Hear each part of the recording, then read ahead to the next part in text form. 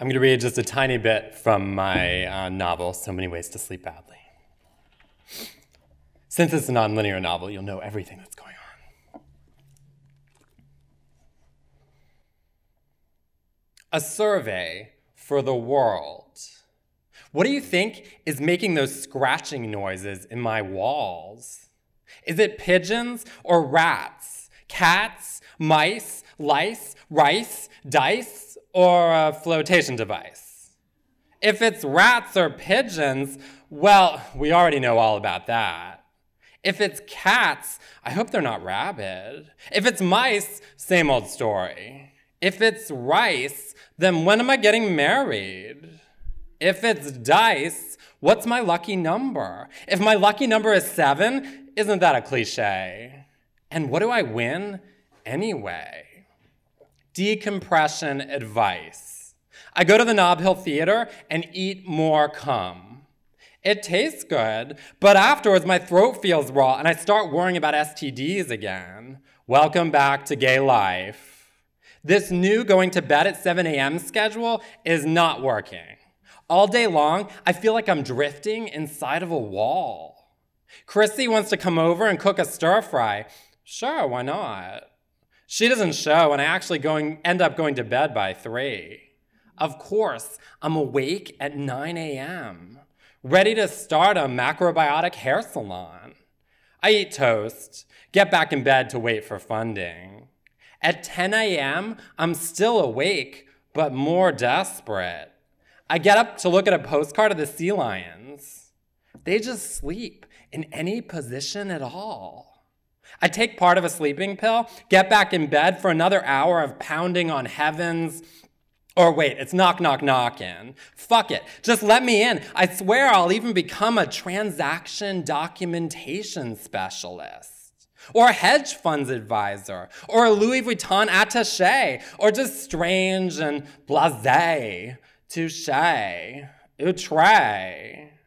I get a few hours where I'm looking straight up at bright lights and thinking, how can I be dreaming when there's so much light? Aaron tells me there's a new antidepressant coming out this summer. He figures he can ride out the Paxil withdrawal long enough to try it, but not until after his mother visits.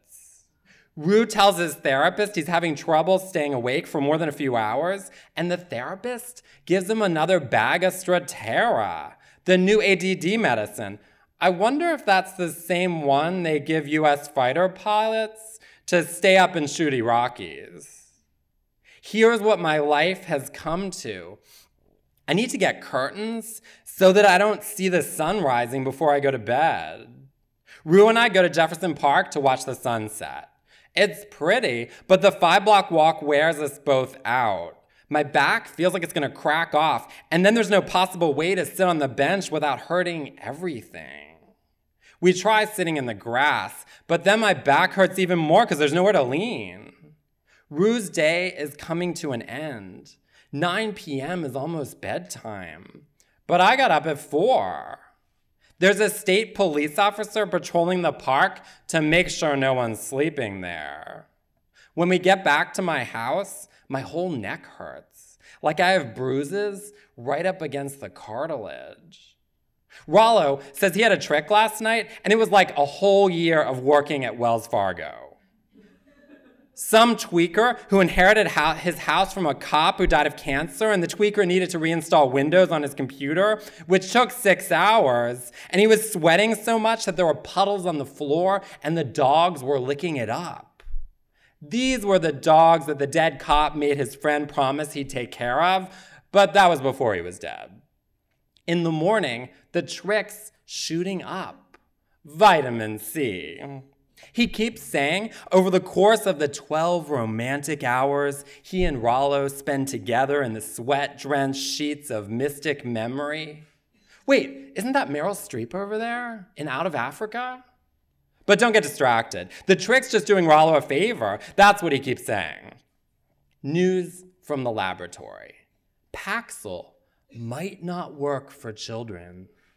News from the Southern Baptist Church. When you have a big tent with all different kinds of people in it, sometimes the tent collapses. News from Rollo. The cruising bathrooms at Macy's aren't as crowded as they used to be. News from the Army. A new and improved battlefront uniform hits the racks in stores early next year. News from the hallway.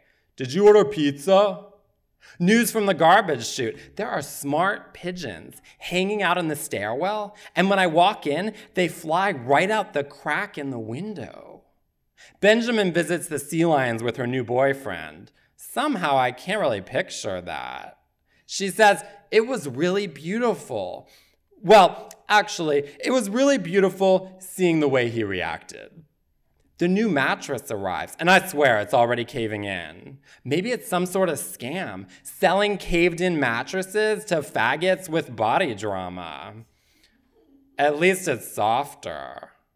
But what is this headache taking over both sides of my head like high-pressure headphones with sandblaster attached? I finally catch someone walking through the demolished building next door.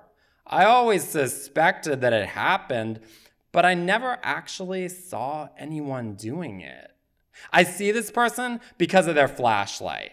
They're looking for something and not finding it.